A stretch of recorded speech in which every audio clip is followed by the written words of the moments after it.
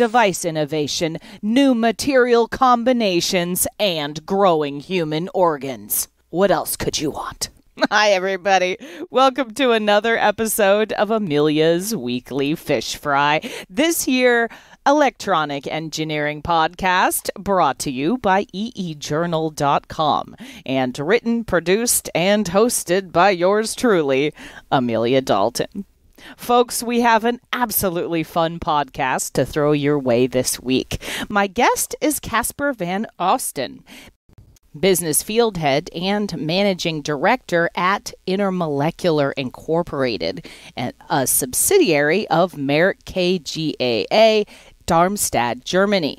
Casper and I are talking all about synthesizing new materials for device innovation, how Intermolecular is tackling some giant challenges in the world of electronics, life sciences, and healthcare with their new innovation hub, and how control at the atomic limit inspired Casper to get into the world of semiconductors. But before that, let's grow some organs in this week's news you may have missed. Okay, maybe I'm going a bit fast here. Organs grown in the lab aren't exactly ready for prime time just yet.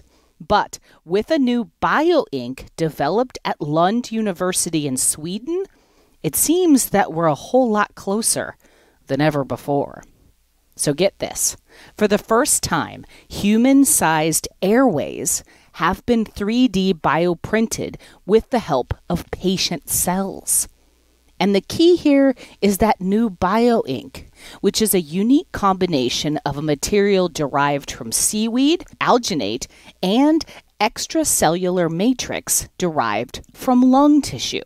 And the 3D printed constructs that use this special bioink are not only biocompatible, but also can support new blood vessel growth into the transplanted material.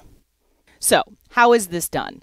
Well, it's certainly not immediate just yet. Turn on the 3D bioprinter and bam, there's a lung. No, there are several stages of development of the tissue. And right now, this special bioink can be used to 3D bioprint two types of cells found in human airways, which can then be used to 3D bioprint those small human-sized airways I mentioned earlier. So how they tested this new system is also quite interesting. They used a mouse model that resembled the immunosuppression used in patients that are undergoing an organ transplant.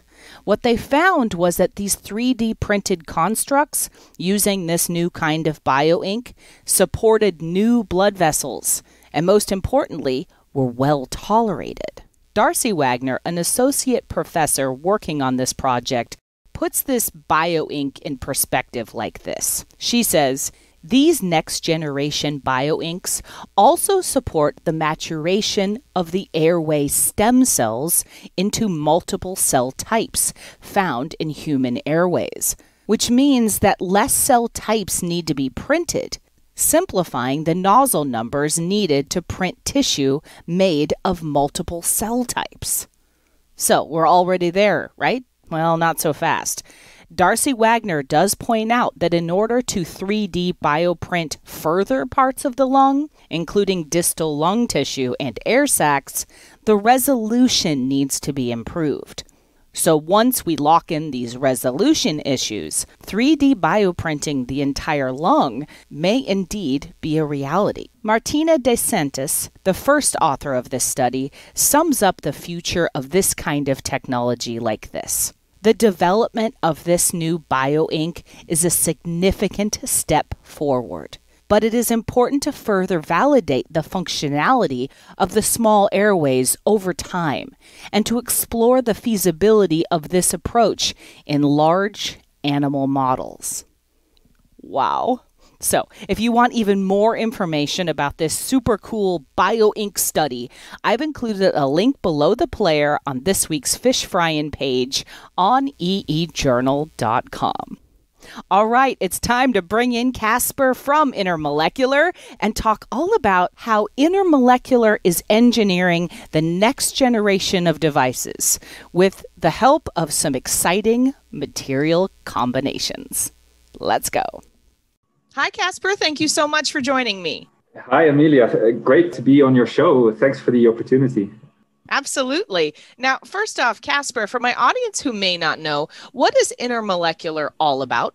So at Intermolecular, we find material solutions for our customers in the semiconductor sphere. And we do that in a fully dedicated setup. So that means that we do that work for the customer and they fully own that. And what we talk about material solutions, that is about combinations of materials. So not just a single layer or a single material, but everyone working in the semiconductor space knows that the exciting bits are really happening at the interfaces of materials. And so we work for our customers, really building those combinations of materials to get that device innovation that they're looking for. And we have specialized tools to do that in a very rapid and fast way and collect all those different combinations and map out all the possibilities for our customers so that they know they have the best combination for their solution. So we take materials, any material we can get our hands on, basically,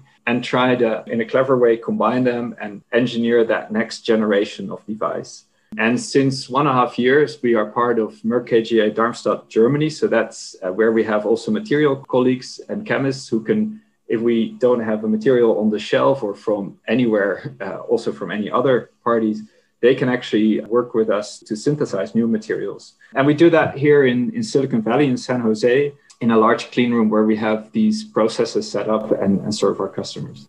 That's very cool. Now, Casper, I read that you guys are just expanding your Silicon Valley Innovation Hub. So what was the goal in creating this Innovation Hub in the beginning? Yes, I'm really excited about this new change. So the Innovation Hub team is a team that looks beyond today's business to establish connections with businesses of the future. So this is a team also part of Merck KGaA Darmstadt, Germany, and they really take the big challenges that fall within the realm of our business sectors that Merck KGaA has. So that is electronics, but that's also life sciences, and that's also healthcare. And they try to establish connections with innovative companies, could be startups, could be other companies, and start working with them with the idea that for these, the best way that we can contribute to these big challenges is by doing what we do best. So these are really far out challenges, but we build from the basis of what we can do today to support these innovative companies in achieving their goals. And one example that they are very active in today, for example, is clean meat. So this has nothing to do with electronics yet. So clean meat is tackling the problem that our meat consumption in the world is depleting a lot of natural resources, and it's really a problem. And so the idea behind clean meat is that if you grow real meat in the laboratory to make your steak or whatever you want to eat, without first having to grow a whole animal and then slaughter it, that is a much more efficient way of doing things. So that's one big challenge. And we can see the same thing, challenges pop up on the horizon in the semiconductor world. So if you think about how we do computing today and how the amount of data that we consume is going to explode in the next couple of years. That means by 2030, if we keep doing the things we do today, 20% of our global energy consumption is just going to be around computing, managing that data and consuming. And that's just not sustainable. So something quite dramatic needs to change there. So those are the kind of challenges that people in the Innovation Hub are working on. And for example, neuromorphic computing could be one way into that area. So if you think about how the brain works, the brain only uses 20 watts of power. And if you would have a similar computing power in a supercomputer, you need 150 megawatts. So there is this field that you can see appear on the horizon where you say, okay, that is something where we can do something. We don't have the full solution. as Intermolecular or as Merck KGaA Darmstadt, Germany. But we would like to, collaborate and bring our part to the table. And that's what this team is doing. And that's why I'm so excited to now have that team together with Intermolecular so that we can start establishing these partnerships and start working with them. So, Casper, you guys work with large semiconductor companies and startups alike, right? How can startups utilize this innovation hub? Yeah, so we work with startups in very much the same way as we work with large companies. So startups, when they come to us, usually they are at the stage that they are just about to leave their university lab or whatever lab they are in. They have an initial idea, they have some initial funding, and then they need to really quickly ramp up to get to the next stage of their development, which is often a working prototype. So what we help the startups with is we use our tools and combinations to make that possible.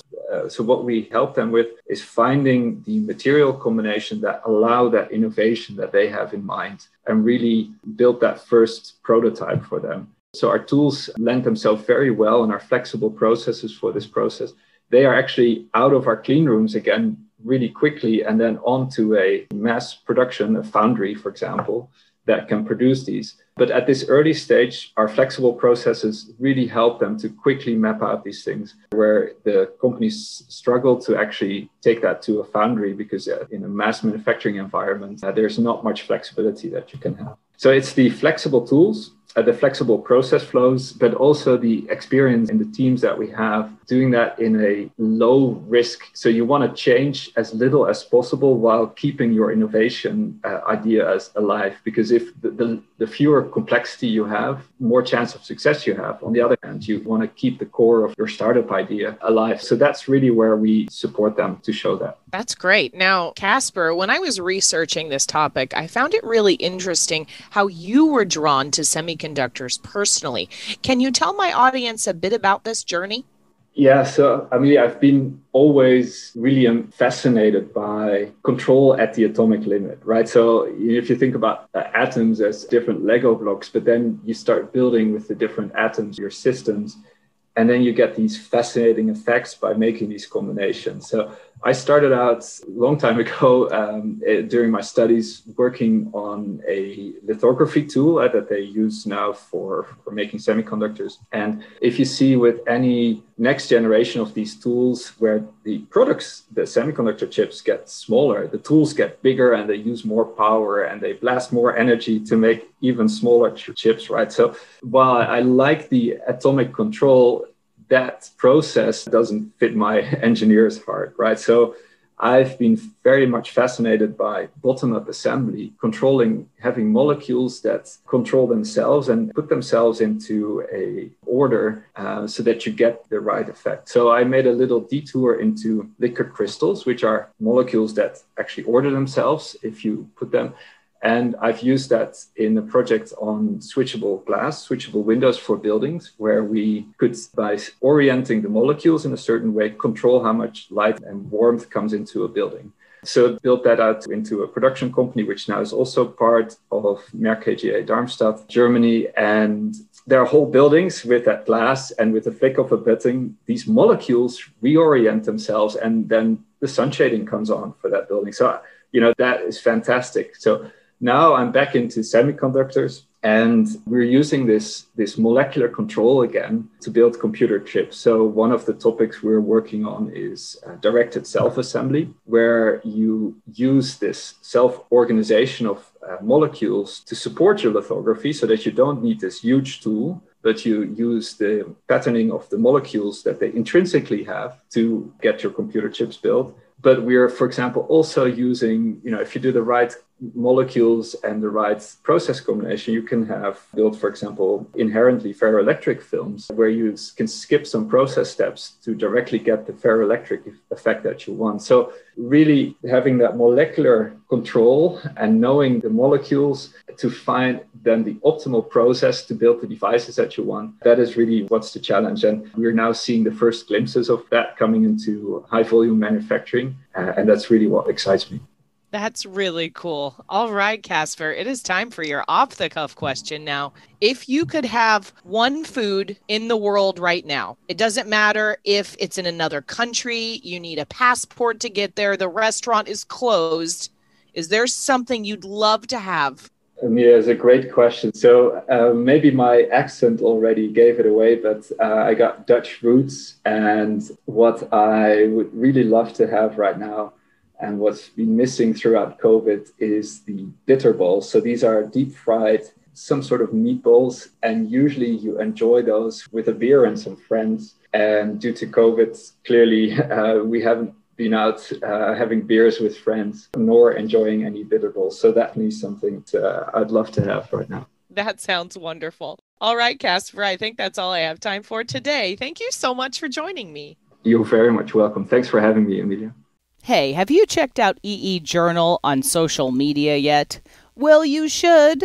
You can find us at facebook.com/EEJournal. If you're into Twitter, you can monitor our tweets at EEJournalTFM. And don't forget, if you want to follow my personal Twitter account, check out Amelia D 1978. And hey, if LinkedIn is more your thing, sure, I dig it. You can follow us or me on LinkedIn as well. And we have a YouTube channel, youtube.com/EEJournal. Folks, it is chock full of all kinds of super fun techie videos, including our very popular Chalk Talk webcast series hosted by yours truly. And you can subscribe to our EE Journal YouTube channel as well. Also, by clicking the links below the player on this week's fish frying page, you can subscribe to this here podcast through Spotify, Podbean, or Apple Podcasts. And remember, if you want any further information about the stories covered in today's show, just head on over to eejournal.com and look for this week's fish frying page. Thank you, everyone, for tuning in. If you know of any cool new technology, or heck, you just want to chat, I promise I will respond. Shoot me a line at amelia@eejournal.com or post a comment on our forums on EE Journal. For the week of March 26, 2021, I'm Amelia Dalton, and you've been fried.